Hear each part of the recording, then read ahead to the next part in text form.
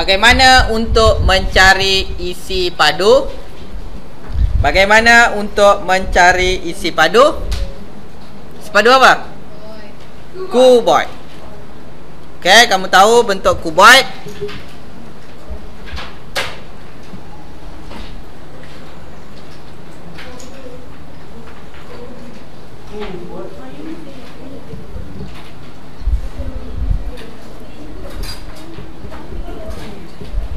Okay, ini contoh bentuk kuboid. Ku apa? Kuboid. Kuboid dengan kubus. Kuboid dengan kubus sama je, cuma saiz dia yang berbeza. Betul? Boleh?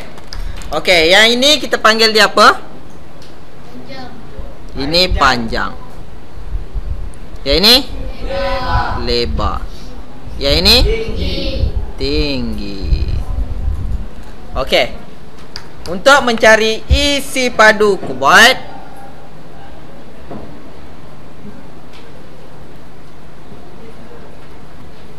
sama dengan panjang kali lebar kali tinggi, darab lebar darab tinggi. Itu je. Boleh? Panjang darab lebar darab tinggi. Okey, contoh.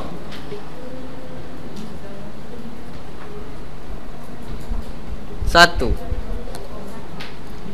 Okey, kamu ada rajah kuboid yang macam ini.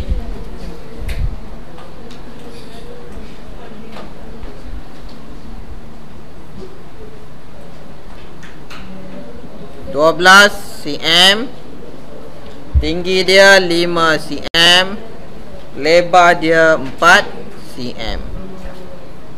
Hitungkan isi padu kuboid yang ini. Hitungkan isi padu kuboid rajah tersebut. Isi padu kuboid sama dengan panjang darab lebar darab tinggi. So panjang dia berapa? 12 cm kali lebar dia 4 cm kali tinggi dia 5 cm. Jawapannya berapa?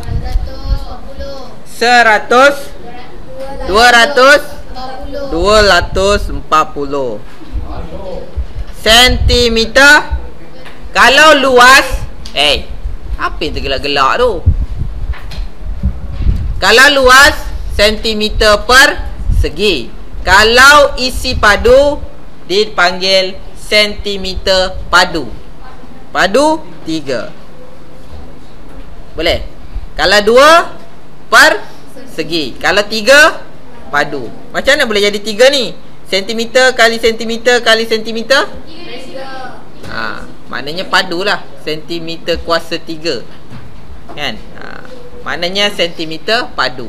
Kalau meter, kalau 12 meter kali 4 meter kali 5 meter, maknanya 240 meter padu. Boleh faham? Boleh?